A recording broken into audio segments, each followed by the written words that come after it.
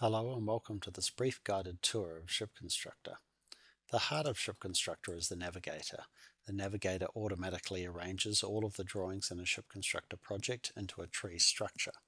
At the top of the tree we have the project itself, or the hull. Within the hull we have a number of units. You can think of each unit as being a block or a major assembly. Within each unit we have a number of different disciplines. So we have structure drawings, distributed systems drawings, equipment drawings, and so on. You can see on the right that within structure, drawings are arranged into directories automatically. So we have frame drawings, longitudinal bulkhead, deck drawings, and so forth. And then within each of those systems, we have the individual model drawings. Within distributed systems, we have pipe drawings, so we can do pipe modeling, HVAC drawings for modeling ducting, and further down the tree we have equipment drawings for laying out equipment in the machinery spaces. We also have a series of utility drawings. Product hierarchy drawings are used for planning the sequence of events and build strategy. Interference drawings are used for clash checking, and weld management drawings for planning welding. Assembly drawings are the first of our production output drawings. This directory of assembly drawings is generated automatically, and each drawing contains all the information needed for fabricating one stage of the construction sequence. We also have composite drawings for arbitrary arrangements and approval drawings for marking up and approval purposes. Export drawings can also be created for interchange with other systems. At the hull level, we have hull drawings which can be used for defining curved shell plate and for developing out that curved shell plate into 2D plates for forming and templating. Other production outputs include nest drawings. Nest drawings are arranged by plate thickness and contain all the information for nesting and cutting. They can be created using manual or automated nesting. Profile plots are another type of production output, and they contain all the information for fabrication of stiffeners and faceplates. All of the drawings in the ShipConstructor tree are controlled by a templating system. Each of the templates is a standard Autocad drawing. You can modify this template yourself using standard Autocad tables, viewports, and styles to get the layout and presentation that suits the way that you like to work. Let's go back to the top of the tree and take a look at the unit drawing. ShipConstructor uses AutoCAD's XREF and UCS system to automatically manage all of the component parts of the project. So the XREF system is used for managing relationships between different model drawings, and the UCS system is used for managing all the 2D drawings and bringing them together in the right location in 3D space.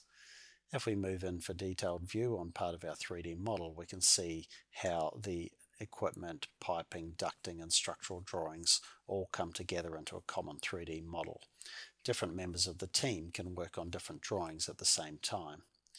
If we want to take a closer look or perhaps do some modeling, say on this frame drawing here, then we would just go to the Navigator, the structural section, and open up the frame drawing of interest. Once that frame drawing is open, then we can zoom in for a bit of a detailed view, and we can see the plate parts, stiffener parts, and other component parts of this particular drawing. We also can use the AutoCAD Workspace system, so that if we use the structural workspace, we automatically see all the commands relating to structural modeling are made available in this drawing. So for drawing, modeling, plate parts, stiffener parts, and so forth. Moving on the Navigator, we can go down to a pipe drawing and open up that drawing. The pipe drawing can XREF in other equipment drawings for defining the starting points of pipes, and then if we zoom in for a closer look, we can see that all of our pipe modeling can take place in this drawing, so that includes flanges, pipes, fittings, valves, and so forth. Again, we can use the workspace system to have our pipe modeling commands available in this drawing, so we can see all of our pipe modeling commands as well as pipe spool management. Moving on down the tree, we can take a look now at some production output, so we can go to an assembly drawing and take a look at the component parts of that assembly drawing. Assembly drawing generated from a template like the other drawings contains bill of materials. This is a standard Autocad table automatically populated by ShipConstructor. Parts are annotated using labels. We use multiple viewports for giving different 3D views on the assembly. And we use keywords in the drawing which are automatically updated to include information like weight and center of gravity.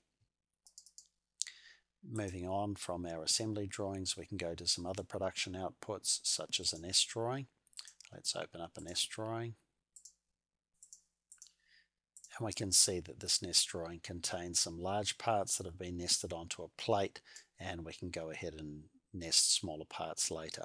If we zoom in for a closer look, we can see that we have all detailed information about the plate that's being nested, the utilization rate, and other information about the dimensions of the parts in the drawing. And finally, in our production output, we can move up to the profile plot part of the tree and open up a profile plot drawing. And if we take a look at an individual profile plot, we can see that each profile is automatically dimensioned. And other information such as the end cut treatment to be applied to the profile is automatically included on the drawing. So let's finish up by going back to where we started, which is at the unit drawing. So in summary, the ShipConstructor Navigator manages all of our model and production drawings. It uses the standard AutoCAD, XREF and UCS systems to bring together all of the different component parts of the project so that everyone on the team can work on a common 3D model. That concludes our guided tour of ShipConstructor. Thank you for watching.